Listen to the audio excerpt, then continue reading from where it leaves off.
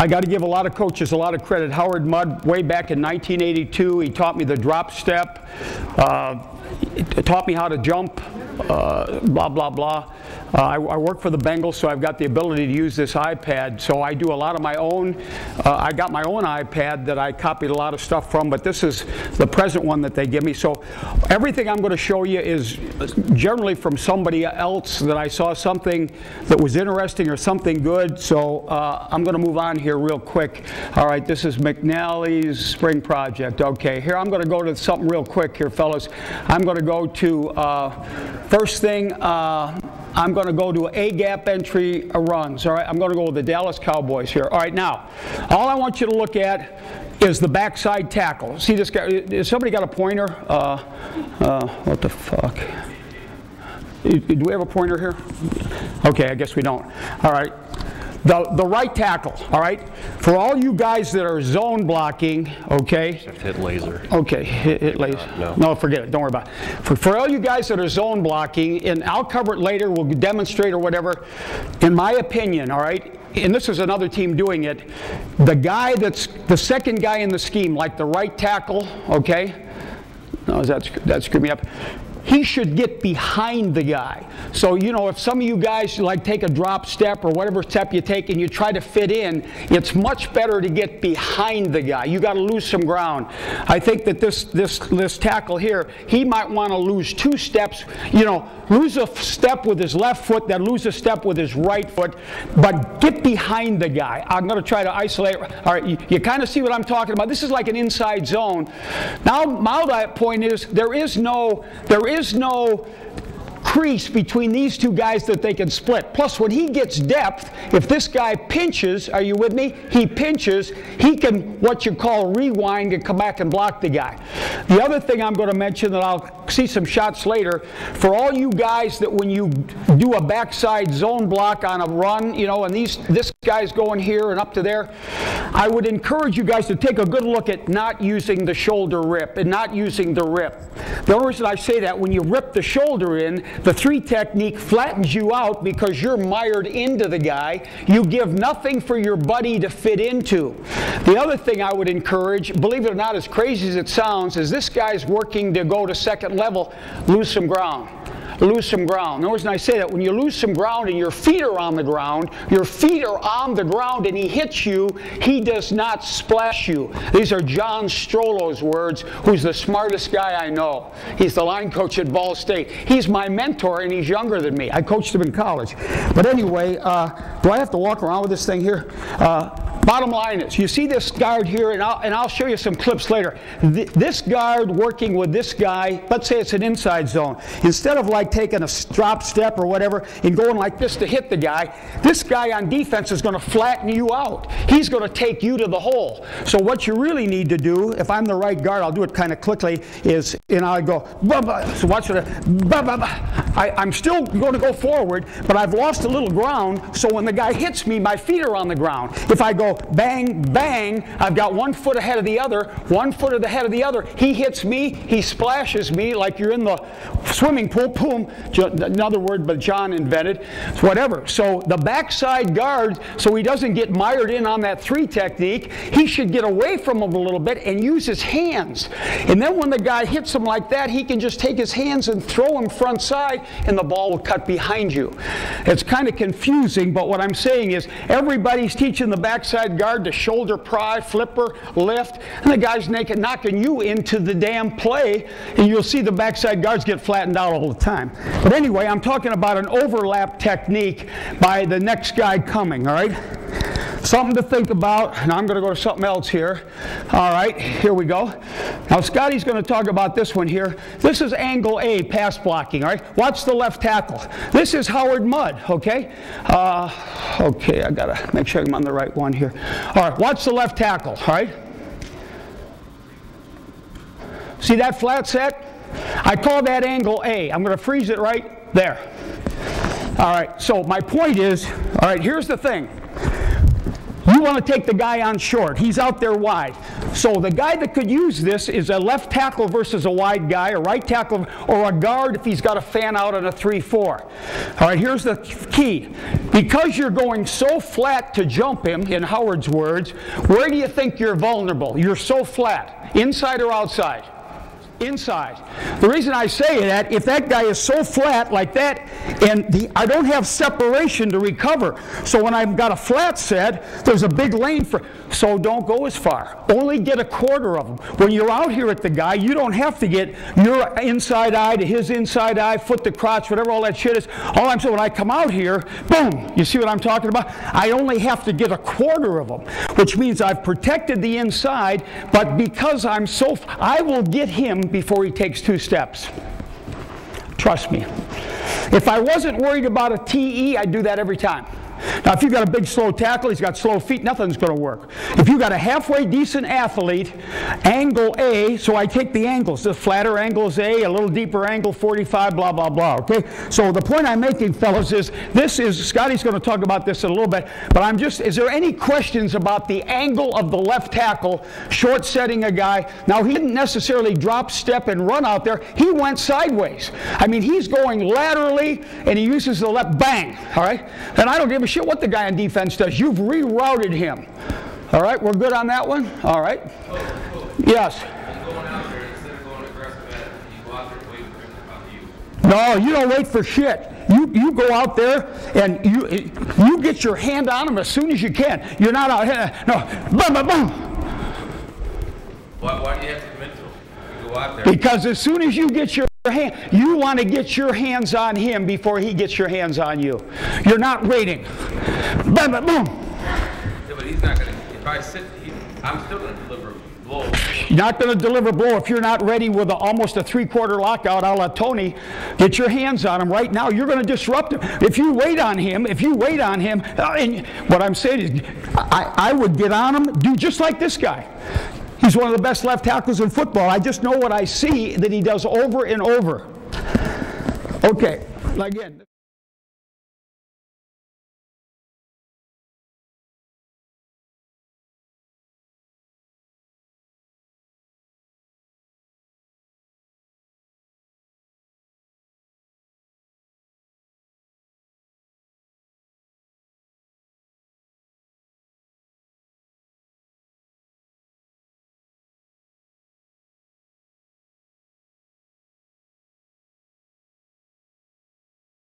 Again, this isn't my stuff. This is stuff I'm seeing they're doing. All right, here we go. Let's go with the Bengals double team. All right. You won't believe this, fellas. Paul did a great job. Right now, Bob, I want Scotty to get an hour, okay? But I got a lot of good shit here, all right? See this right guard here? This is J.J. Watt. People were double teaming him, and he was splitting the double team. So I talked to Paul. Paul said, I think this is what I'm going to do. This is Strollo's stuff from Ball State, the smartest guy I know. I coached him at BC. He's my mentor. He's 10 years younger than me. The bottom line is, this guy's going to deliver force without momentum. Force without momentum. This is momentum. All right? Watch his feet. When you watch his feet don't go anywhere. Nowhere. Just in place. But his hands are in front of him. His feet are behind him. His hands are in front of him. His feet. You are strongest when your feet are behind you. You are strongest when my feet are either underneath me or behind me. That's where I'm strongest. You're never strongest with your foot's in front of yourself, okay? So his feet are underneath him or behind him. His hands are in front of him. He's got a big chest. Now, obviously, he's got a big 350-pound tackle that's double teaming with him, but watch what the right guard does. He's using force without momentum. Watch his feet. Where's his feet going? Nowhere. They're not going anywhere. His upper body's going forward. He's got his hands in front of him. Okay? And he moved them. All right? Let's go to the Redskins here. Okay. This is all I do is football. Here, I got all this shit here. I got to just make sure where I find this stuff here.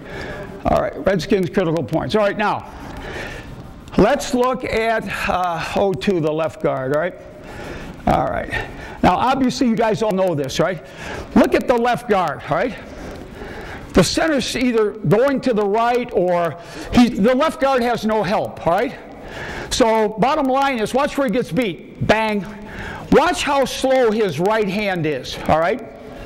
If you guys can visualize whatever his right hand is doing, you know, he didn't set inside, he didn't do, but that's where you're vulnerable to the inside. Scotty's going to talk a little bit about, you know, whatever, and then, you know, Paul would set inside and club that thing, but fellas, you cannot get beat inside. Obviously, there's an example of it, and Scott will show you some things in a minute, all right? All right, now watch the right guard here. I think this kid's name is Larry. Here's Howard Mudd right here, fellas. This is what, you could do this every time. He's jumping the guy, but what do you notice about his feet? How fast are they going? 100 miles an hour, all right? All right, now what he's doing, fellas, see the right guard 66? All he's doing is closing the space. You see what I mean? He still has that posture. He has his back arched. He has his foot firing. All he did is take himself from here to there, but he ended up like this. He didn't end up over his center of gravity. So he just took himself, he picked that foot up, he fired his feet, all right? But he only go part way. Why would you only go part way? Because if he goes out or in, you can recover with him. So a lot of people don't know how to teach people to jump because they go too far into the guy. Like Howard would say, close the space. So you see where he is? Now watch his left hand. I think he puts it on the shoulder point. The other hand is in the chest. You know, just like Howard says, who cares? Put your hands on him. All right? So watch the right guard. You with me? We're good, right? All right? No confusion there? Okay, here we go. All right, what's the left tackle? All right, what angle did he use from that earlier one I showed you? What do I call that angle? A. But what do you think he did? He went too what? Far. Too far. Because watch. See that? So what am I promoting? Okay, again, Scotty will show you how to do it. When this guy goes out here, this left tackle, and he wants to short set the guy, I don't like this. But what I'm saying, I know. Okay, pocket. All right, but when this guy goes out like this, and this is Tony loves this stuff. When he goes out here like this, don't go so far. Boom, boom, boom. This guy's going all the way over too far. You could go over further if I'm deeper, right? When you go flatter, use your outside hand. Only get a quarter of them. Okay? So this is another example of that angle, but the guy went too far. All right? Why not get on the guy that quick? All right? As long as you're inside out slightly and use your outside hand, because that's the closest thing to the guy, you will disrupt his momentum. All right, here we go. All right, here we go. Oh, 31. Here we go. All right. Okay, you don't want the quarterback to get killed like that, obviously, so you got to know when you take the angles how far you're going. All right, watch the right guard here now. Okay, 66. Boom. All right, here's Howard Mudd stuff. The guy's getting bulled. Watch him hop back, flop, whatever you want to call it. Okay? All right, so what he's doing, he's got his left hand in on the shoulder point. All right? He'd have been better off if he would have jumped him like he did before, but for whatever reason, he didn't. But watch him anchor down here. All right? All right, there's a good example. All right, let's go to this one here. 112. All right, watch the right guard here now, okay? All right, now, watch that guy. Hell of a move, right? 2 steps up, head fake, inside swat. Whatever this guy's got, he's got a strong inside arm. See that inside arm? And he's taking it to that guy, whether it's under the armpit, whether it's on the shoulder point. But what I'm saying is, get that inside hand ready, all right? You know, that guy's coming out here at 66, so boom, that hand is ready. Whether you clamp it and club it like Paul, but if you just come out here and this hand isn't ready to do something, you're never going to stop the guy, right? He's going to knock your hands down. He's going to do whatever you do. But this guy's got a good feeling of a strong inside hand. That's Larry Chester, okay? All right. Chris. What? Chris Chester? Yes. All right, I apologize to him, but I don't know him, so whatever. All right, now.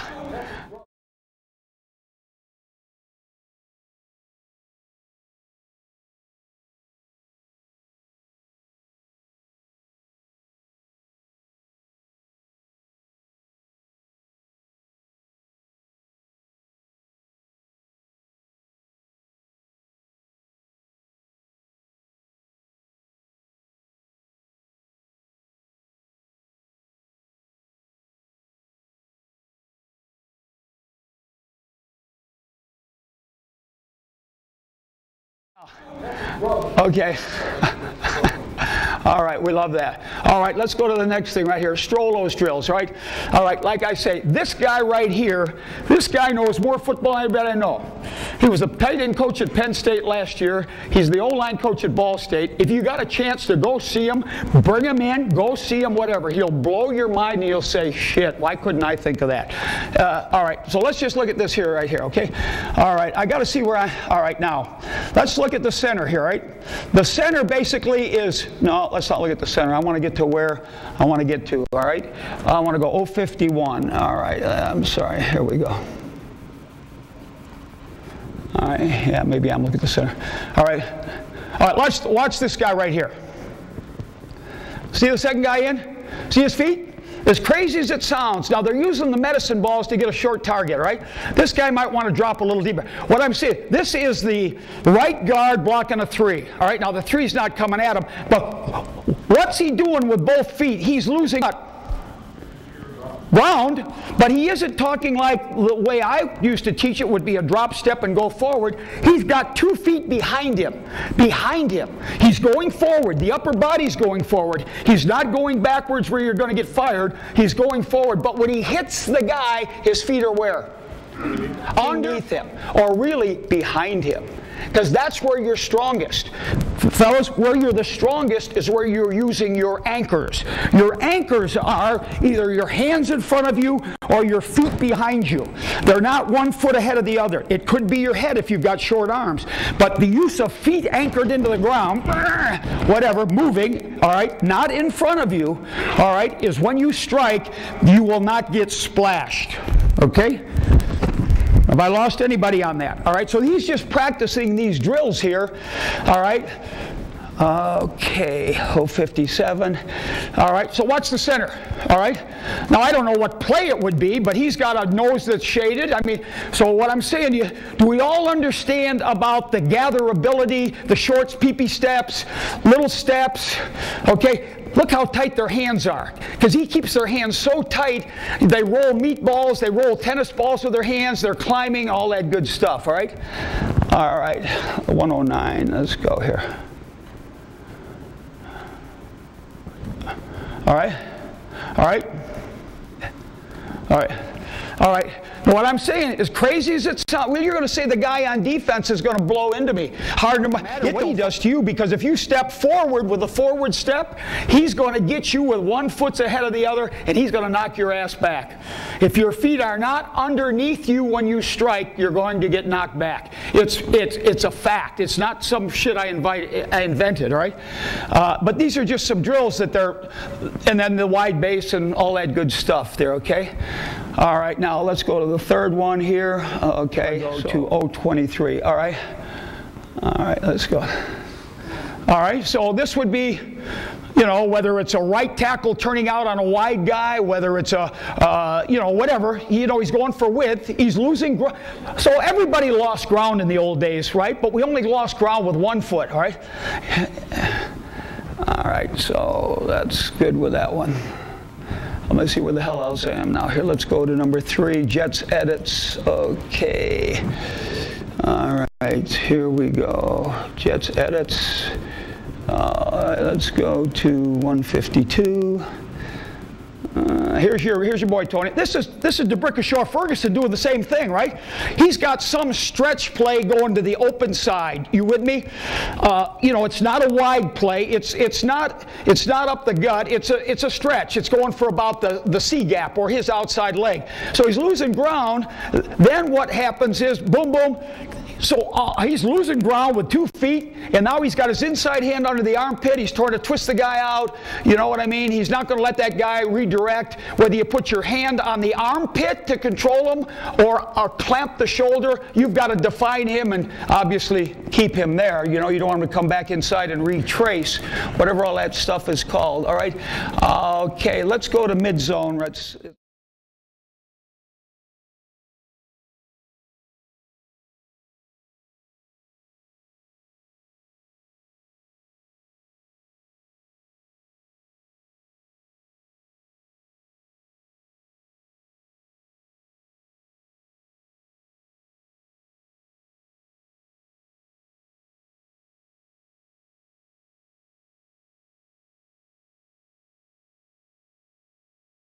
All right.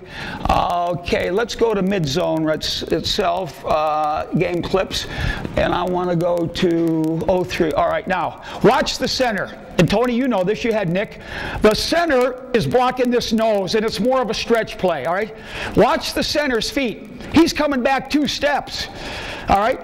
What he's doing is he's putting the backside long. When he hits that guy, his feet are behind him, all right? My bottom line is he's using a backside, one-armed, long-armed block, whatever that's called. All right, he did fall down at the end, but I just wanted to show you that one here. All right, let's see what he does here. Let's see if the center loses ground at all. There he is. See him lose ground? Look at that. He's blocking now. The guy on defense ain't doing a shit, right? We know that. But what I'm saying to you, how many, and I did the same thing years ago. Oh, we got to blow off the ball. We got to take a big reach step. You know what I mean? I got to go right down the line. That's what I used to coach. Lose ground. Lose ground with 2 steps. Lock your arm out, because when the guy hits you, you got your feet underneath you. Whatever that whole physiology concept is. I don't know physics and shit like that. I know when your legs are behind you, you're strongest. All right? And somebody that, you know, is coaching like we did in 1950 is going to say I'm crazy, but you got to keep up with the times. And all I can go is one of the best centers of football. His feet are behind him when he executes that block. All right, let's go to the next thing right here. All right, let's go to bend plays. Now this is just an example of some predetermined cutback plays, fellas. All right, now what am I saying is here, all we're saying is we're giving the illusion we're running an inside zone. This guy's coming back to cut off the backside. This guy's influencing him to run the flat. Somebody's got to cover the flat. Oh, this is just a predetermined cutback, all right? So what I'm saying to you, when you guys run the zone read plays, whatever, whether you run them strong or read, you can say, okay, we're going to run the same play and we're going to call bend, or we're going to call cutback. I don't give a shit what you call it, but notice these guys are blocking the play as if they want it to cut back. You with me? See how this guard's accepting him and throwing him, and see how this tackle's shoving him? This would almost be what the backside guard should do on a guy, a 3 technique when they're zone blocking. See how his hands are on him rather than hitting the shoulder, and he can torque him and the ball would cut behind him. But anyway, this is a cutback play. I just wanted something to think about. Okay. 24. All right. Same thing, okay? See what the left guard and left tackle are trying to do? They're kind of dicking with them. You know, they're trying to give the illusion we're going over here, but we know the ball's going back here somewhere, right? A lot of people run that kind of stuff, okay? All right, now, let's go to the next thing here. Okay, I'm going to go to a scissors Sam. All right, now, well, what this play is, fellas, is, all right, a scissors means we're handing the ball over the top, behind the quarterback. A bend, we're handing the ball in front. So all we're doing is we're calling the play, I don't care, 93 scissors Sam. We're telling the fullback, you block the Sam. You block the Sam. We're telling these people to block the Mike. You guys block. So what the blocking assignments we're using, fellas, are as if we're running a one-back play this way. You know, we're running a one-back play to the open side. Lines going to Will, these guys are going to Mike, but it's a predetermined cutback, over the top handoff. So this would be scissors, Sam. See the fullback's blocking Sam or the F. All right, boom, boom, boom, okay? Whatever it is, all right. And, okay, I got it. Here's another one, all right. See, there's the fullback. He's got the Sam. Now, not all these plays have this big of a hole, but it's just giving you something to think about. All right, Z's got the force. It's a wing side play. All right. So if you got a good running back, some misdirection is good. All right. All right. This next play here, fellas, is a P scissors. This is a scissors when we pull somebody. All this is a G play going this way. See the G guard pull? But we're given direction this way. So they don't play the G play as well when you see full flow, all right? Fullback's got the will, as if you're running a 2-back zone play, you know, lead back, Bob, Will, whatever, boom. Did you pull the center on this? We could pull the center. We have pulled the center. Only thing, the center gets a little deep. All right? But anyway, I'm just saying is, these are big plays and not too many people run them. I don't quite understand why. I mean, there's a lot of defenses, but that's some misdirection I wanted to show you. Okay. I want to, now I want to go to some stuff. I want to go down to, I did a study on the Eagles this year, all right? All right, so what I'm going to show you now is what I consider, well, I can open this damn thing. There we go. All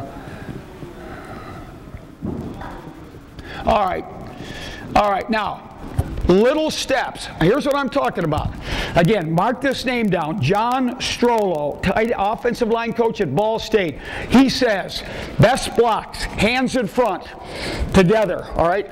Big chest, feet underneath, little steps, little steps. Watch this guy, Howard Mudd coached this guy, all right? Watch this center here. He's right from the University of Cincinnati. His name is Kelsey, all right? So here we go. Just watch his footwork. Now, he's blocking an inside zone play, all right? All right, now, all right. What's he doing with his feet? Is he going forward with that second step? No. That second step comes back a little bit. He's got how many feet on the ground when he hits the guy? 2. Where's his hands? In front of him. What about his chest? Big chest, right? All right, we're good so far? Little steps, feet behind you, okay? I mean, there's all kinds of different blocks, obviously. All right, let's see him again here. Now, the running back should have run inside, but don't worry about the running back. Watch the center again.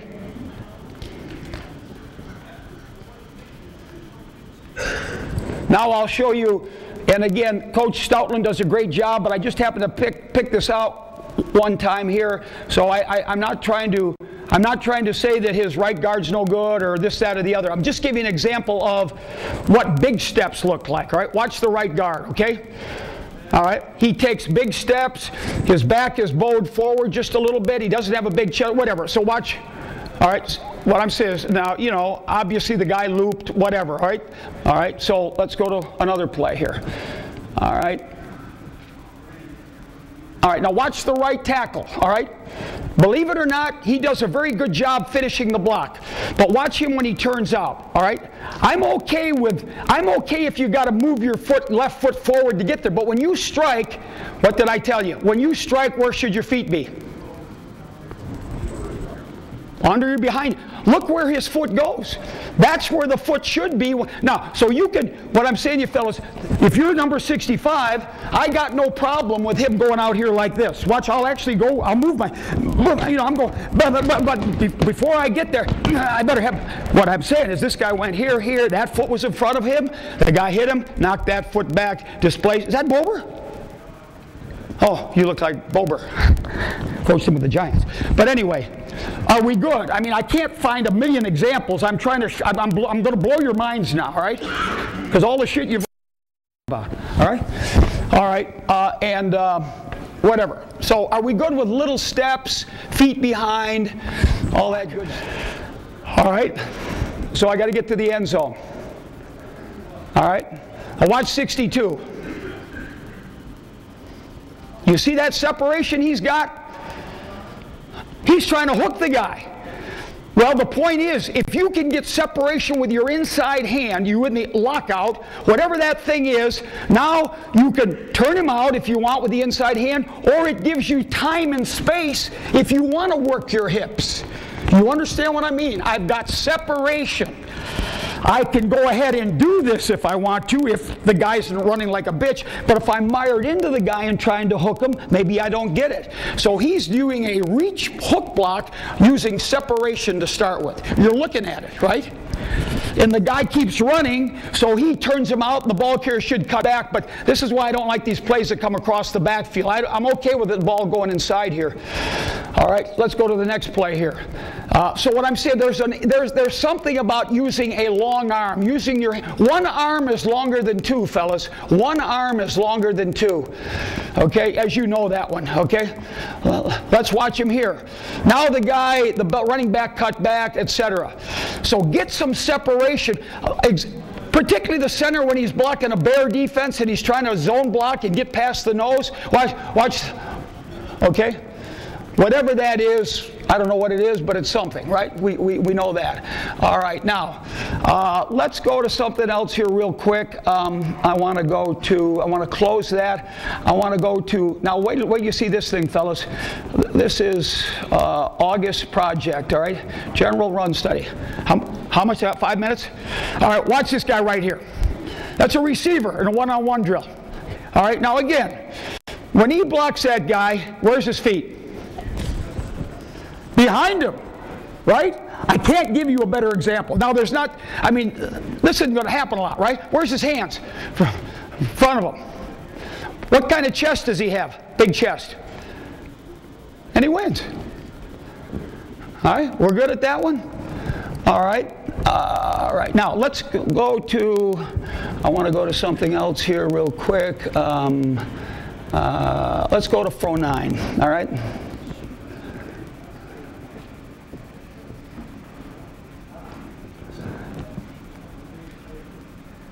Watch the center. As he's working the guy, look at it. He's climbing the guy, whatever the hell that's called. All right? I'm just talking about the finish with, I don't care if you call it double under, climbing, lifting. He's got a grab on him, you know what I mean? Watch him again, okay? That's a big-ass nose guard he's blocking now. But you see that whole demeanor? Whatever that is. All right, now, I want to go to some stuff the Bengals do. I want to brag on Paul here a little bit. I'm going to go to, I got to do a little of this here. I got to go to my other iPad.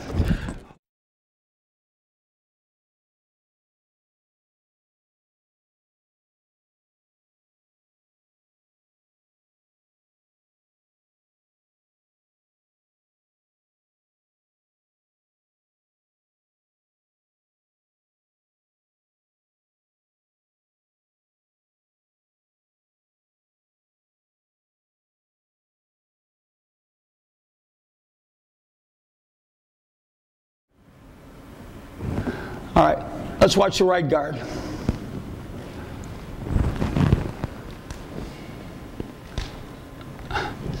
Oh, fuck. What's going on? I'm on 037. All right, here we go. Sorry, fellas. He's got that left hand. See where that left hand's ready to go? This isn't a jump set. Just to give you an example on that, all right? Let's go to 126.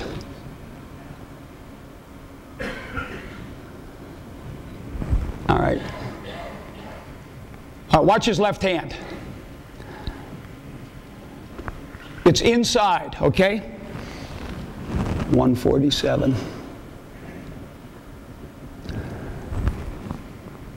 All right? Same thing. All right, now watch when the guy goes inside.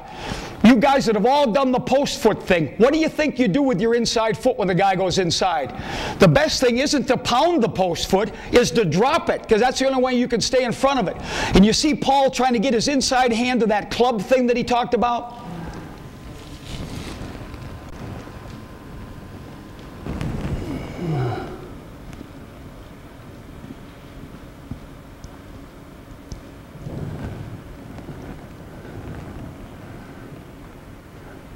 There's the same thing. See the left hand? Now, what Paul would say, that guy right there is not really rushing. So as soon as you hit that guy with your inside hand, whether you jump him or not, you might want to separate because he's not really rushing. All right. I want to go to 522, and then we'll be about done here. All right. I want to go to 046.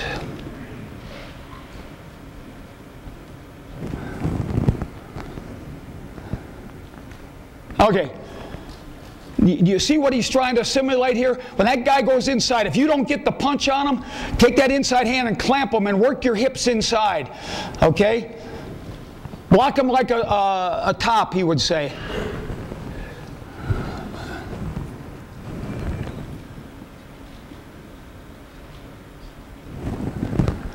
right, this is 72 here. Let's see what he does.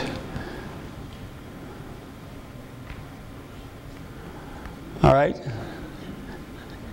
His second step is coming, whatever. You know, he kind of puts his hands on them, whatever. All right, so what we're going to do, I didn't get through as much stuff as I can because I wanted to really, because Paul does a great job with those guys. But what I want to do now is I want to bring up Scotty Peters, okay? So we need about an hour here, Coach. And I coached this kid at the, now, he's going to have to hook his stuff up. I coached this kid at the New York Giants. When he came out of Arizona State at the Combine, he benched like 42 times, okay? He'll tell you right now he doesn't even believe in the bench press. All right? Crazy shit. He is the world champion in jiu-jitsu in his weight class, all right? This is one strong mother whatever, all right?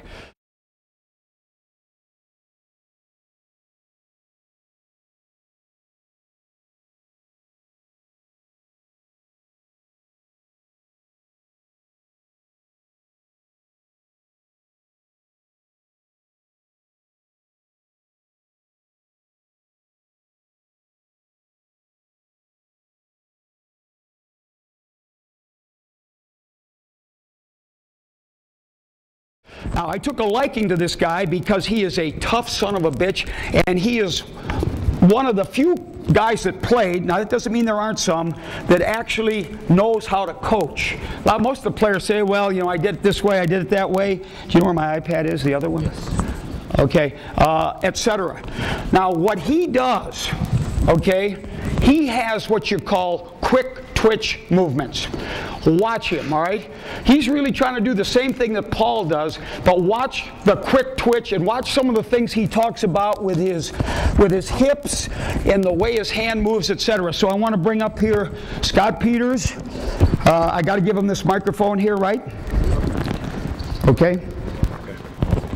Does anybody not buy little steps, feet behind, hands in front? All right. Thanks, Coach McNally. I appreciate that. I didn't expect to speak, but looks like it's going to happen here. So we're going to just go over some things today. I wanted to share with you, following up with all the other great presenters. I think there's a lot of information being exchanged, and I wanted to maybe get a little specific about a couple things that may be of help to you. One of the things I wanted to talk about was minimizing exposure. I see a lot of watching film with Coach over the last week. And he came out to Arizona and we watched him film, and I've noticed a lot of players are keeping their hands wide. Not to beat a dead horse, I know we've heard all the boxing analogies, but I'll bring that back into play because I think there's a lot of parallels there when it comes to where you want to carry your hands and the reasons for that. You know, you could say that the chest is to football as the chin is to boxing. So I see guys just letting their chest be a doormat for people, and I don't like that because I think we have a chance that, you know, we should be doing more to protect that. So I want to talk about just kind of, you know, minimizing exposure and then maximizing the damage that we can you know, inflict. And I know Coach, you know, I know Howard just spoke about, you know, being aggressive on pass protection, which is, I'm a fan of that. I want to discourage and disrupt the feet of the defenders. So Coach McNally talks about playing long. So those things come into play here. We're going to get into that angle A set a little bit. Just a couple little things that may be able to help you guys out if it's something you like. So limiting options. This is just a theoretical thing, just real briefly. Not to get too theoretical, but we'll talk a bit about it because I see guys too, another thing besides just being wide with their hands and getting, you know, trying to get split down the middle. It's no fun when your sternum's getting collapsed. So we want to try to prevent that. So we're going to do some things to minimize that, but really taking options off the table. I see a lot of players that are just going, oh shoot, I mean, this guy could literally go down the middle and go to my left or to my right. I could get beat any which way. So I just tell players, and this is something, just a way of thinking, if you can kind of understand where you're vulnerable, that's a huge aspect of the game, because, you know, you're not always going to be, you can take things off the table. So in other words, and I'll show you what I mean specifically, but just as a concept, if I'm a guard and I'm blocking a 3 technique, if I just kind of, you know, trying to even up with them, and I don't know, oh, shoot, I hope he doesn't go inside, I hope he doesn't, well, what if he goes outside, what if he comes down the middle? You've given this guy, you know, ultimately a three-way opportunity, especially if you haven't protected your own chest. So what I like to do, and just think of it in this term, so if you have to protect your house, You got 2 doors in the house, and you got some burglar coming in. And you know, you got a gun or whatever, you're standing in the middle of the house, you're freaking out because you hear something, you're turning, your head's on a swivel, you're subject to pretty much anything that comes your way. You're in a state of paranoia. Now, you set your ass up to one of the doors, and you aim the gun at the other door, and then you know you've kept that one door protected. Now you know you're vulnerable in one door, and that's the door across the hall. You have your gun aimed at that, therefore you can protect that door better. That's just the mentality anyway, if that works for you. But the point being is that you can take things off the table. So, and I'll show you what I mean by that. Like just getting some body presence and things like that, where you can, you know, just for instance, if I'm pass pro, you know, if I'm a left guard, say, and I have a 3 technique, I like doing it inside out. Obviously, we're vulnerable on the inside, so one of the things we're going to do some hand stuff, but just kind of keeping that inside move, keeping that away. So we can actually dictate. I believe this. So we can, in many cases, dictate what that guy's going to do in advance by giving him the path of least resistance, which would be outside. So I want to make sure my inside post is high, just that body presence, that presence that he sees, and that inside post hand is strong. You're going to discourage that guy from the inside move. So that's part of it, is discouraging people from things, taking options away, and we'll get into a couple things I'm going to just briefly touch on right now, what we're going to talk about. So I have a punch that I think is pretty powerful. Most people that have felt it feel it's powerful, and most people that have trained in it and have applied it have agreed, and that's called a pillar. We're about disrupting people's feet. That's going to go into that. Angle A, you know, that was what Coach McNally brought up and showed you with Tyron Smith from the Cowboys, which did a great job with that. And I believe in that now after being a skeptic of it. But I think it's a great thing, and I want to show a couple aspects of that. We're going to get into a couple of the bull rush and how we can not only defend that but discourage that. You know, we want to discourage that. That's a big point, because you're subject to that. You're going to get more and more of that, and so especially when you're opening up. The long arm pass rush. How many people have a problem with that? Nobody? I know there's a lot of people that have a problem with that. So, all right, so no one wants to own it. Well, there is a problem with the long arm. So, if you haven't watched enough film, you'll notice. I guess the point being is I want to protect that. I have a couple things I'll show you for that, so you can give options to your players. Drop post. Coach McNally mentioned that. I know it seems a little backwards in thinking. Everybody talks about when we're post setting, posting inside as a guard or a tackle or whatever, we always want to set into the line of scrimmage. And that's a habit, and that's something we've always done. Well, that makes sense if you have if you can, but realistically, when guys are getting edged a little bit, you have to drop. So I'm going to show you a couple of things for that. And it's really powerful, but it's a little counterintuitive in terms of what we've all thought and heard for a long time. So regarding that. And I've got a couple drills I'll show you. So that's about it. We're going to get up here. I'm going to do, this is Coach Pugh, Ryan Pugh. He's an assistant offensive line coach for University of Cincinnati. He decided to be a glutton for punishment here and jump up on stage. So I'm going to, what's that? Can we take your notes? Yeah, I'll just leave him here. That's all right. So I'm going to show you before we even do much with the hands, because I've got some clips of some clips that we're going to show you too as to you know, each specific item I mentioned. But I wanted to get real clear about my hands, because I call it guard. I know Blaze Winter, he mentioned last night about how you want to keep your hands protected. The boxers are here. Well, I like to carry my hands here, and I call this guard. I mean, it's just what it is, a fighting reference. But if I have my elbows tight, my thumbs are up, and my shoulders are actually rolled forward, I see a lot of players here, and some players here, and I personally think, you know, you're just inviting a stab. You know, you shouldn't. You know, if you take a look at most careers, you know, in football, most players, I don't know what the reason is behind it, but I don't think they quite trust their feet, or maybe they just haven't developed their hands and kept them tight. But it doesn't cost you anything to protect yourself, and I think it's important we do that. You know, if you look at some players, you know, back to the boxing analogy, guys that use their chin as a setup tool to win don't have a very a good, you know, post career. And, you know, take on Muhammad Ali, for instance. He set people up with his own chin. We don't need to do that. And this is football, but I wanted to reference that. So what I call this as guard is our hands are up, our thumbs are up, our elbows are bent. We're nice and relaxed. We want to have our hands up and loose, as Blaze mentioned last night. So elbows tight. I don't actually carry my elbows to my body. It's a little bit out in front. So I just kind of wring them out, bring them up here. now I can actually deliver, I can attack, I can defend, I can counter, I can do all that stuff, and I'm loose. So even if that hand gets knocked down, it's not the end of the world. I'm not in bad shape. Again, my shoulders are forward. I can deliver a lot of power behind my strike. So that's what I call the guard position. So the best thing about that is even if you don't deliver a strike, at least you're not, you know, this is hard to defend if you got a guy coming straight down the pipe, you know, so that's something we can work on, is getting your hands up here, nice and compact and very loose. So mention that.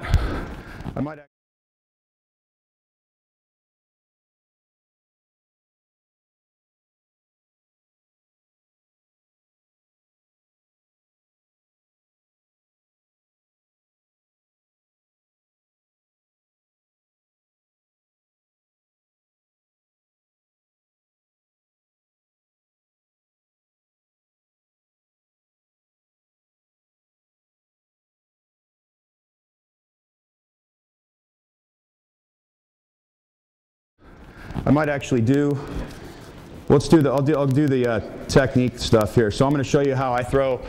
This is a pillar, and this is really just about disrupting the footwork of the defender.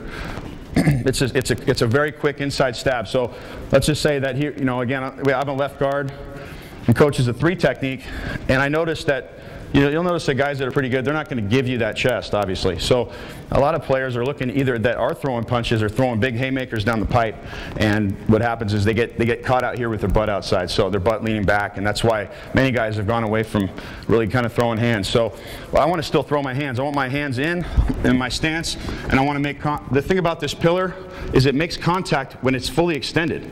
So, and the thumb is up. So that's, coach brought up my bench press. I can say that, I guess, as someone who, yeah, I benched a lot, but I can tell you what, there's a correlation between, well, there's no correlation rather, between the bench press and what you do from a standpoint of on the field and your strength, because, and there may be some, but I think that there's a big tipping point as to when you start losing some function because you can't even touch your elbows together, as the case it was for me. Because, you know, if I can't touch my elbows together, now I've done a couple things. Elbows are automatically flaring out, my energy, kinetic energy goes out the side, out the back, lose a lot of power there, my thumbs are in, and there's always a tendency to do this when your elbows are out versus when I'm here.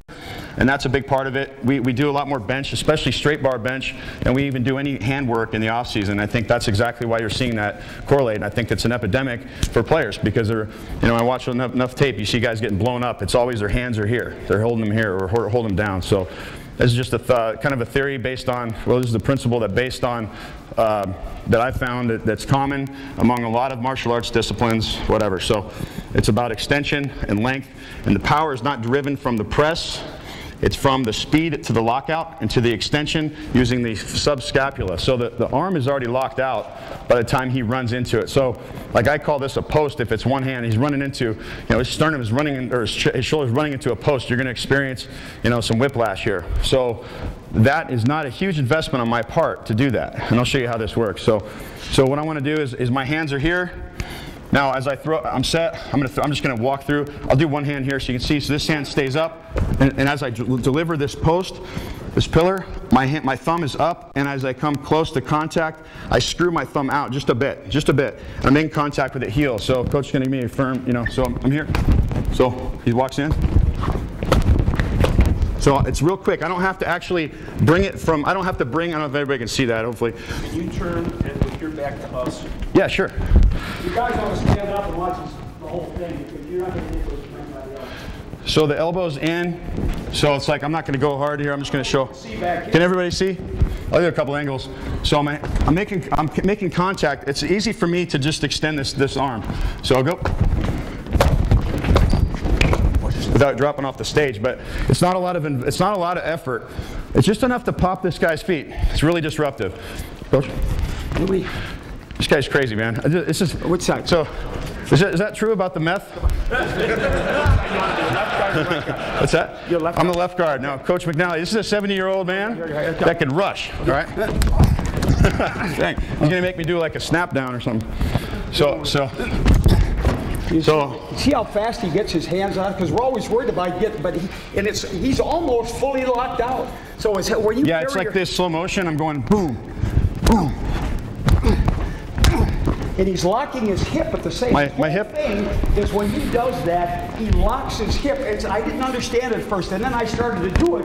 And then when you snap the hand and you lock the hip or whatever you... Well, my back hip, okay, so my kick leg is going to be involved in this too. I'm not leaning, of course. That's a problem for most guys that throw punches. I have a little bit of flexion or extension in my back hip and my kick leg. So as I have a lot of power here, it's structural power. I can actually see I'm not moving. I mean, I'm not leaning, rather. My hips stay engaged. My lower back is arched. Everything's tight. Boom, I can deliver. I can stop him. I'm not invested. I'm not out anything. This is easy. It takes repetition. So I'll show you a drill really quickly that I like that teaches players how to do this and execute it. It's a weird coordination. If you notice, this is another fighting art tool. Extension of the punch is not just here. It's here. It's a plus. Guys that throw the punch, and the purpose is because they're getting extra snap as they also protect their chin. So I'm here, boom. It's that extra piece that's going to get the guy knocked out. As the hand comes across, it's that subscapular pop that you get. So these are called subscapular push-ups. This is really the best way I know how to show people how to do it. Elbows don't bend, thumbs are up. I'm about like my arms are the shoulder width, and I'm not touching. All I'm doing is trying to touch my shoulder blades together and press. The elbows don't bend. You got a lot of power, so coach is gonna lean on me just a bit so I can demonstrate, or here, I'm just gonna show you guys, can you see? So he's gonna lean, see how much, my elbow doesn't bend, but look how much power I got. It's a lot of power. You can stop people's feet with that. Right? Sorry. So when you do that, could you keep your head and body back too so they don't think you're leaning in? Yeah, I don't mean to be lean, I'm just trying to show everybody, you know? Yeah, so we'll do that with the pad. You don't have to lean with this, and that's the nice part. Because I get it, you don't want to, let's do, actually we don't need that. So we're going to do, you guys have probably seen that timing punch drill. Have you done that before? So you walk in, where guys are here, they're punching. What I'm going to do is I'm starting with my elbows and arms already locked. So this is a finished position. Kind of teaches it, I find it's a good way to get people to understand it, know their range, and know what it feels like at the end so they can work backwards and really master this. So coach is just going to do like three. My arm's already locked out. See, my elbow's never once bent. I don't know if you guys, is that enough to rock your head? Yeah. So it stops the feet.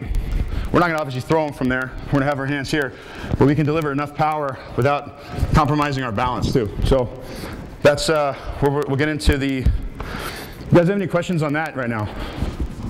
This is the guy that's on his edge, pretty much, he's talking about.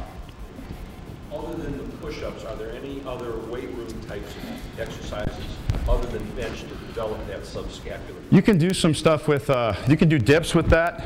I mean, guys are going to, I know bench, it's like asking the football people not to do it. Belts? Yeah, there's a, I mean. Dumbbells. Oh, dumbbells, yeah. I mean, if you're benching, I think the thumbs up is important, you know, because everybody's talked about that in here. So why would we practice anything that's not that? You know, I just know that as a player, it hurt me. So, you know, I know I feel pretty strongly about it. I think when we're out here, it's just you build that muscle memory, and then your hands have this tendency, and if you watch film, what are the percentage of guys that do that, you know?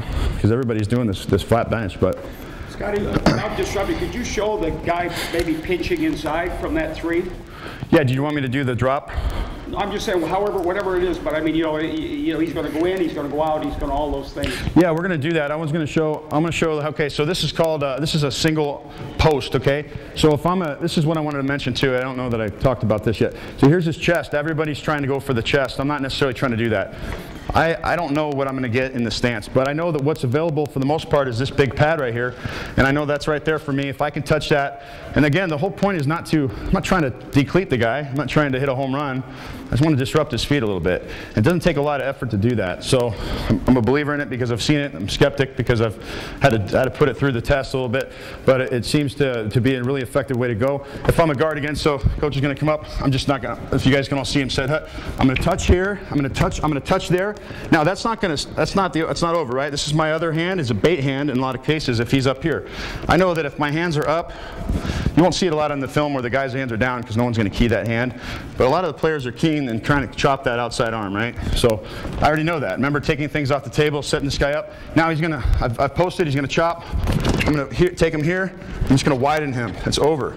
But this hand was probably going to have to refit as well. So as I touch the shoulder, his hand may come up underneath. I refit, she chops, and I widen. It's a very conservative way to do it. It's very effective. It's a skill though, so it takes some time.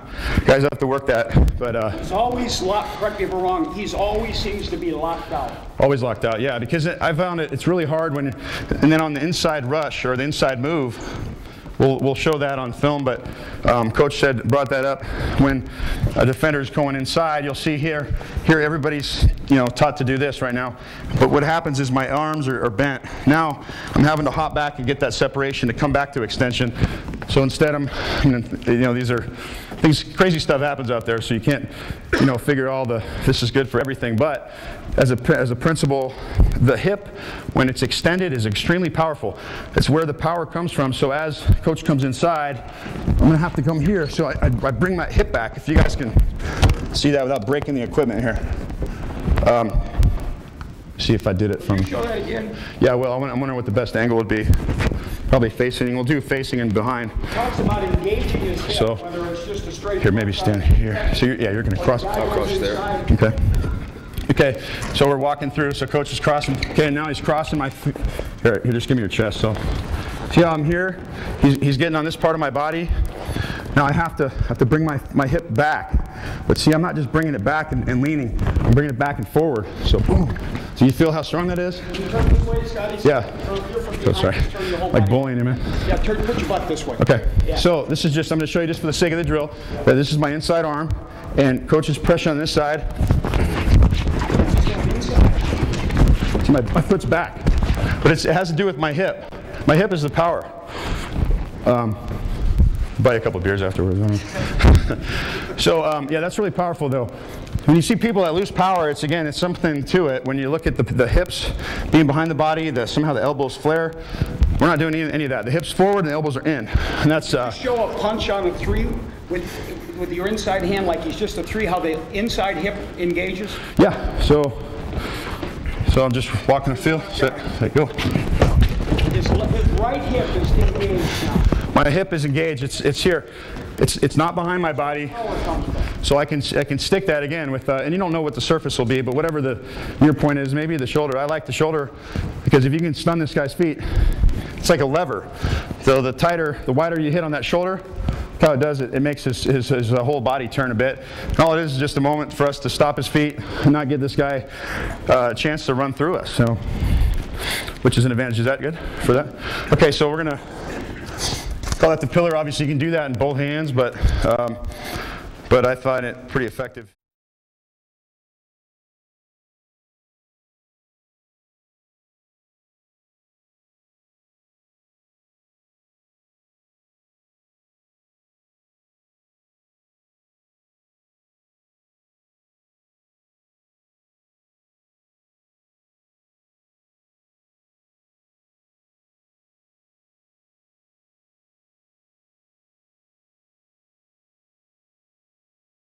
We're going to call that the pillar. Obviously, you can do that in both hands, but I find it pretty effective. And we're going to do the angle. Is that? For like an outside rush passive. Yeah. Still going to use the inside hand first? Well, it just depends on the situation. Because, I mean, angle A, for instance, we're talking about. He showed with Dallas, flatter angle, he's going to use the outside. Yeah, let's show the angle A real quick. I've got some cut-ups we'll talk about, but if I was going to do, we've got a small stage, but if I'm you're going to go there, Coach? This way, because you got more room, I think. Which way? Well, you face this way, like you're. Like I'm facing you guys? And you be over here. Got it. Okay, so I'm just setting out or whatever, and just yeah. Here's the wide guy. Okay, so I'm kicking out flat, touching here, and then boom. Okay, it's you're touching. You're not trying to knock him off his feet, but you saw Tyron do it. Now I was very skeptical on this because I'm like, how does this work? Well, what it does do, from what I can tell, is it keeps our shoulders fairly square. How many guys do we talk about in this room about how shoulders are turned all the time? It's everybody. It's almost not everybody, but a lot of people. So if I can stay square, touch, boom, boom, I got here. I'm just making contact enough to disrupt this guy's feet off the ball. He's now not nearly the threat he could be if he has 3 hard steps upfield and he's running fast, right? Quarter of the guy. He's not going all the way to him because the guy will beat him underneath. Yeah, I'm staying inside out, like you saw the tackle from the Redskins. Yes, sir. That's very good, but what happens if the player has shorter arms? Shorter arms, maybe you play center or something. I'm just kidding. I don't know. Let's say it's a guard and just have shorter arms. Everything is good when the arms are 5 feet long enough. You know, this is not, maybe in that case, if you don't feel like, it's something you might have to try, but if it's not working out with shorter arms, there's other ways to do it. And obviously, if you use those arms, I don't think it's got anything to do with the shits. How quick you lock them out and almost hold them full. He'll demonstrate like a guard on a 3-4. Yeah, we'll do that too. But that's true. I mean, I've seen guys that have quote short arms and they're still very good with their hands. So it's just really more so about where they're protecting them, where they're carrying them, and how quickly they can land them. Because I'm not doing a lot of exertion. I'm doing this. It's and this actually works. All right, we'll do one more as tackle. So I'm not going flat, but I'm going at an angle. So go. So I'm touching here, and then as he comes upfield, I'm here. Even if I engage this guy wide, I can then turn him. If you look at the width, now we talk about not turning, and I don't like to talk about turning, but if you get a guy up here from a distance because you got more width, you just met him way out wide. We're talking about maybe a 9, a wide rusher. Now all of a sudden we turn him and we walk him upfield. So you're protected there. I like it. It's a great option for players. It keeps us square. See a lot of guys that are sitting out here, they're kicking 3 kicks and they're opening, their chest is open and they're done. So that's just the angle A set. Coach McNally developed that, and we're adding little tweaks to it, and it's great. So hopefully, does anybody have any questions? Okay, sir? Yeah, on that angle A set. Yes. Show me where your hands are. Where I'm setting. Okay, my hands are here, always here. So I'm protecting myself. I'm kicking here. I'm touching and that thing touches. It's always a timing thing. My thumb is in on the outside hand. Okay, I call this a 1-2. So 1, 2. Okay. So now I've just touched the hand. I've done something to disrupt his feet with this hand. I'm not overcommitted. I'm inside out. This hand. Now I can take this, and now if he wants to go, he's only going to go that way. He feels disrupted. He's not going to come inside me. Okay. He's going to try to go upfield immediately unless you overset, which we're not going to do because we're staying inside out. Yes, sir. When you lock out, there's no upward lift. It's just like upward lift, like grabbing and lifting. Yeah. Well, if I happen to get I want to get my hands secure and fit. I want to seal it up and lock him out. No question about that. I'm talking about the first initial strike. If it's the shoulder, I'm not going to grab and try to lift him there because that's not ideal. I'm going to refit that hand and work for better position. But what I've done is I've neutralized this guy, made it like a lot harder for him to punish me upfield because of his speed. You know. Can you show him the difference when you use your inside hand, how the thumb is out, different from the outside? Yes. So the landing of the outside hand. Now this is it's like 1-2. So the one hand is the outside hand. I can't really do it this way. My wrist doesn't bend that way.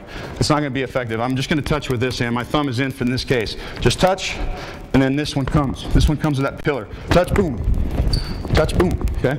It's making contact with a straight arm, but I'm in great position because I'm inside out. Does that make sense? So this hand fits nice right here because it's just a perfect cup. My inside post hand. The outside hand is open. Yeah, this one just happens to touch. Now, this doesn't matter. This is just a little bit of this is just a touch and disrupt. What he's saying is, I didn't mean to interrupt him, because he's got a lot of things with his notes. He's not trying to grab the guy as much as stun him to reroute him. Stun him and refit. How quickly his hands are up and in front of him. I'm all for grab and go. I'm not saying we're just going to hit people and let them go back. This is just a situation where whatever's available. If the guy's chest plate, look, if I touch here, great, and if I'm here, I'm going to take it. I'm going to lock him up. I want to tighten my elbows down. I screw my thumbs out. I got my elbows down, and I can do what I have to do now. It's just more just taking away this guy's advantage off the snap, because this is these guys are running full speed, so it's tough. We're trying to just limit their opportunities, as I mentioned. Does that make sense? Is good? We'll move on to the next one. What do we got here? I've been working with him all week, and the thing I notice is how quick he gets his hands on you. He doesn't hold them away from his body at all like this. It's almost like he's not a full lock, but and everything is. And if he's into the guy here, he might just bring it back. And he can explain it better than I can. It's hard. It's quick. Well, and I'm not really delivering. I'm not pulling him back from here. That's when I see that happen too. This is hard because if a defensive lineman tries to, some of these guys are trying to stutter step and to change our heartbeat, try to screw us up our timing. So if I'm here, I don't have to really take it very far. It's only from right here to literally boom, boom, boom. So, and you feel it's strong, right, Coach? So it's real strong, it's powerful, it's more mechanics versus trying to hit guys harder, if that makes any sense. I know it's a little counterintuitive, but it's the mechanics, and that comes from the subscapular.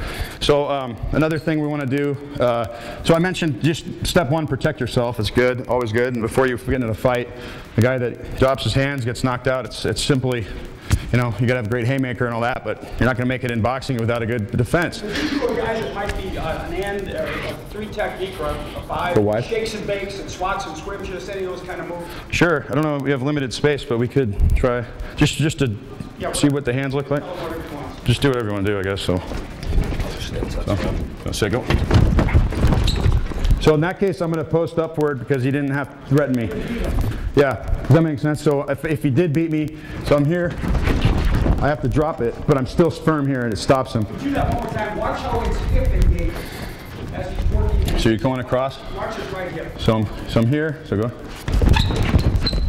See, if I got here, it's just throwing that hip through. That is extending. Does that feel, Coach, you can lean on me here. So if the hip is through. Okay, but I'm not leaning, so I can take it off. So if he just takes all the pressure, I'm not overextended, okay?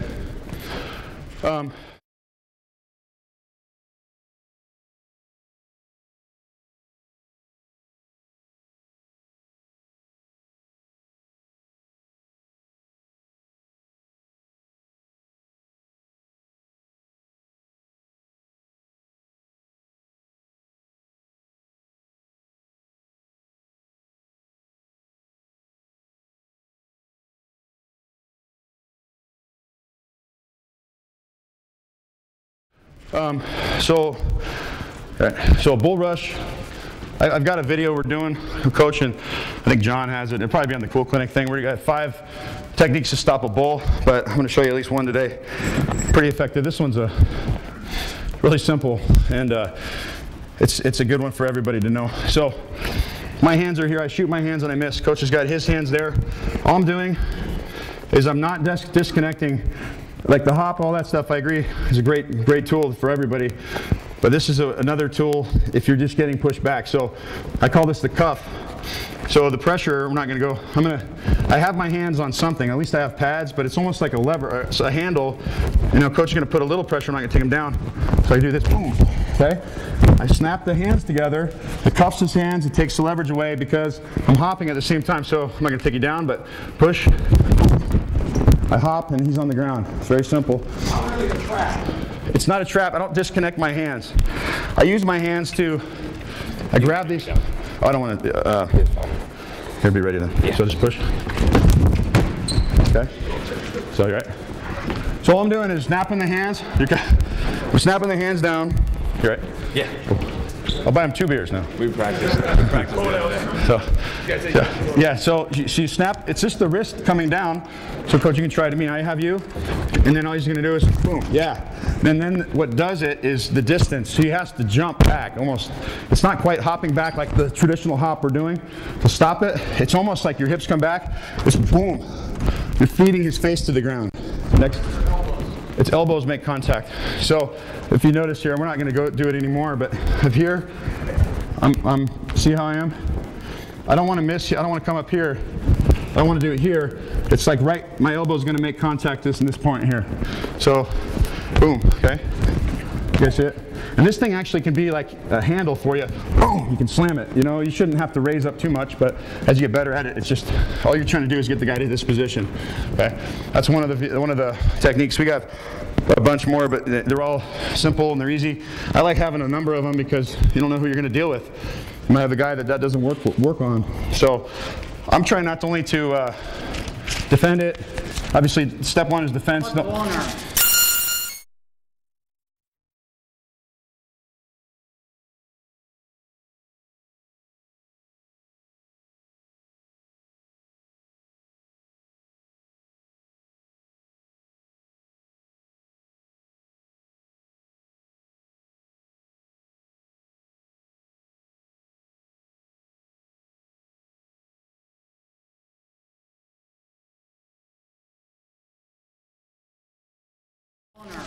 Yep, we're going to do the long arm.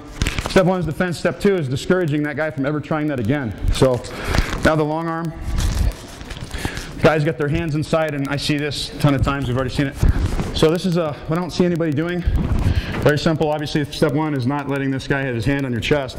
Step two, if I'm here, I can either, the smallest circles possible, I'm not coming wide, because that gives me, it actually alters my position. It can put me down. I'm just going to rub and come back underneath. So it's a small circle in. So he's pushing. So I've just raised his center of gravity with my hip. So I know it's as basic as it gets, but that's what works. You keep that thing in there, and yes, sir. Okay. So I'm going to just refit that hand. Is this thing going to keep us? My hips are hopping too. I mean I have to keep my hips. Yeah. So coach is pushing me, so I'm here.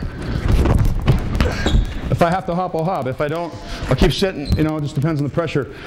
But that thing is the tight circle. So coach is here. I'm just going. I'll be a little more square. He's here. Just coming up underneath. Now, if he happens to catch my pad right here, which is unlikely, but if he does, I'm gonna squeeze that thing in. Sorry, you right? No, I'm gonna break the arm. You can really discourage that thing because it comes out. He's hyperextended, and what I want to do. Sorry, coach. So I won't do that So it's here. I'm just gonna come up underneath. Real subtle, simple, easy. Okay. Another thing you can do, if that thing gets caught on you, and I'm not able to do it, and it's here, I can just take it again, or whatever it may have a handle, and I'm gonna hop back, and I'm just gonna drop it down that way again, just by collapsing it outside in. Yes, sir. How would you do it with the long arm right underneath your chin? How would I do the long arm over there? If it's here, same thing. He's gonna grab that thing, and I might even bring my chin down and extend his freaking arm. I don't know. I mean, everything happens. It's exploiting anatomy, you know. But if he's that high, I think I like my chances. All I need to do is deflect it a little bit too. So even if he's that high, I'm coming up underneath here. I'm just rolling it out. I'm getting extension. So things happen a million miles an hour, but you can start to develop that as a player. But there's a number of good techniques for it. I think I wanted to get the video.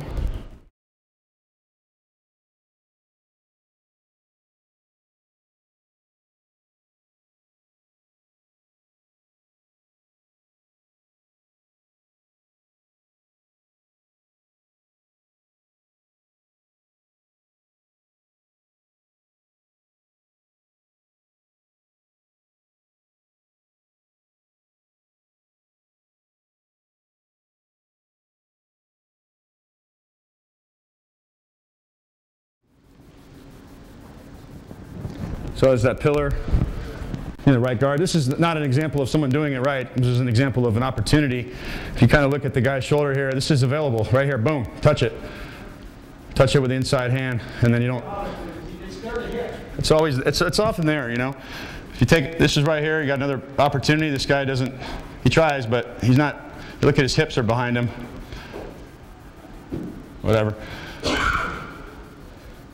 So this guy here just doesn't connect. I mean, that thing should be hit on now. Boom, touch it, disrupt him, widen him. Not wait and accept this. He's off balance. Notice he just says touch it. Yeah, I'm not trying to crush it, you know, I'm trying to touch it because that's enough if you do it properly. Here, what do we got here? This is an opportunity again for angle A. This isn't working. Whatever. And angle A is at this. Angle A. I mean, the normal kick slide angle is 45. See what happened? You seen these guys? Yeah, sorry, coach. These guys are turning, so he's creating that short corner. So angle A could potentially kind of shut this guy down before he gets started. So that was what coach showed you with Tyron Smith from the Cowboys. This is a guard doing it, or not doing it, but potentially this is a situation. So you can see what he's doing here. I'm not sure what he's doing here, trying to club him. But turning, lunging. But an angle A set would be effective here with that inside post. The bull rush, again, you know, we've all seen it. You know, if you get a guy that's a really stout guy like this guy here from the Dolphins, this guy's he's almost doing the double unders as a bull rush. So we can account for that. Either strike him right now, because you'll see his chest, boom, right now, hit it, understand that, and then you can come back to that cuff if you have to, drag his face down, discourage this. Or, you know, you could potentially short set, of course, you know, that's an option, and refit and get your own double unders under there and lift them up, change the center of gravity. Scott is a proponent of Howard's jumping. Everything he was kind of showing was soft setting, but he would prefer to jump and get the pillar, you know. Yeah, I like the aggressive stuff. And then, so here's another guy bull rushing, but So this guy gets caught, hands down, just comes up underneath. So all these options are available for us. So here, you know, a lot of options there. You can just, obviously he's off balance, but you could do that cuff drill. And then here's the cuff. This is some pads on it. You already saw me do it. It's really easy.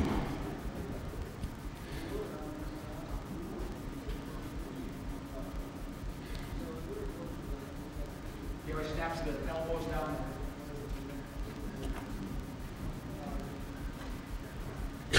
You see how it jumped too. Just the jump or whatever, you know, you're just going to get separation so you can distance yourself.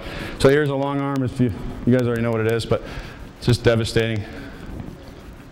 So if you watch these guys, if they just sink that, if they snap that arm back inside, number one, they should be protecting. Watch right tackle, 77. Let's get lit up. Not good. So there's a post leg drop. You know, again, we talked about it. These are situations where the right tackle is not, you know, he's getting beat. He needs to separate and keep that left arm long, put pressure on that shoulder so he can get himself back over there. Sometimes you might have to actually give a slight club. I know Coach, and doesn't Coach Alexander teach that a little bit too with the club? So you want to get, just so you can get your body back in position. But I think that's the last one. So there's some, do you have any questions on these, on the techniques and on the concepts? Good, we're good. Questions about a tough rush that you see, you put him at center, guard, anywhere. Because this guy's the best. So, I mean, you got a question. What about playing tackle on angle A set and you're getting a wipe from the defensive end? You're getting a wipe, like the swipe of the hands? Yeah, you're looking at your 1-2. Maybe Coach can show. So I'm here, and he's going to do what now? Swipe the hands. My hands are soft, right? I'm going to make contact here. This is oftentimes a bait hand. Now you're talking about the outside swipe? Yeah, when you're doing your 1-2. You know, okay, I got. Oh, the A set. Okay, yeah. So if he knocks this hand down. Sure, or he's just good luck. time out of your hands. I see. Yeah. So even if he, I'm very much in control, and that's important. So if I come here, he knocks that down. So knock it down. I'm still in good shape. I'm not really, I'm loose. That's the thing, I'm not like, you know? So if I come here, he knocks it down. I'm still good, but I'm not, you know, he's a step up field, but he's really not in a position where he can edge me or anything like that. I'm inside out, so I don't know if that answers your question. But be loose with it. You're not coming out here like, you know, this is where I get beat, you know? So it's really loose. That one more time. So I'm here, touch. Okay, so even if he knocks it down, he's still disrupted. He still has not advanced himself. So we're back to, I would rather start him there, you know, than start him back a few yards deep. So that's pretty much all I have. If there's any other questions, I'd take them, but Coach? Sure, just real quick, tilt nose on the center, real tight tilt nose, quick swim on the snap hand side. Okay. You got to get depth for that. Depth is important. I mean, I think your offhand is big. I said depth, you know, because you're worried about getting that snap hand caught. Or just, you know, getting, he's swimming the snap hand? You do it, line up at nose. Yeah. So your snap hand, I'm right, so I'm here and he's at tilt. So I'm setting here and you're gonna swim like that, right, Coach? Okay, so there you go. I've gotten depth, my feet are helping me with that. And I might just tip him and dump him there with that high arm too, you know, if he's gonna swim that high. But I know what you're saying. They're kind of doing, they're not all doing that high stuff, but yeah, I just want to get depth. That stuff saves me at center. But good. How much time we got, Bob? We're done. Okay. Cool. The thing I wanted to mention too, fellas, is take a look at your backside guard versus a 3 technique on the backside zone block with the tackle and the guard. You know, the guard tackle is zoning a 3 and the linebacker the plays going the other way. Take a look and see if that backside guard's getting the shit knocked out of him by the 3 technique. It's probably because he's not using his hands. He's not loose with some ground, so his feet are anchored. Hey, yeah, thanks.